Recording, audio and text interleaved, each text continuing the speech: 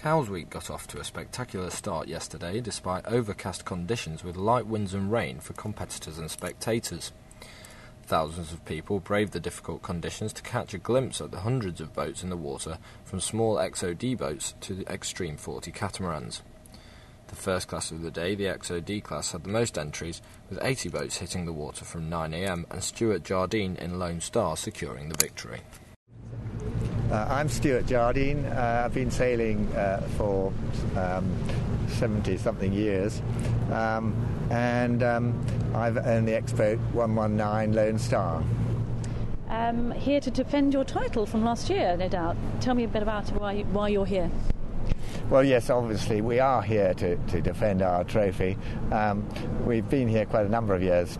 It's very hard to win, I love competition, and have done all my life. And it's one has to come back and defend it. Okay, Sarah Webb, you're here today racing. Well, you're racing the week on an XOD. Tell me what you're doing today. Today I'm racing on an Extreme 40. I'm the fifth man, so I'm not really doing anything, to be honest, but I'm sailing with Caroline Brow, which is incredibly exciting. So we trained together in 470, so I'm quite excited. I just hope there's going to be a bit more wind. Exactly.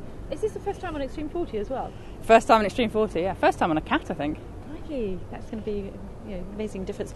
But the rest of the week you're sailing on an XOD? Yes, for the rest of Cowes Week I'm sailing on an XOD, which I'm incredibly excited about. We've had, I think, two sessions on board, one of the three of us together and one with sort of random people.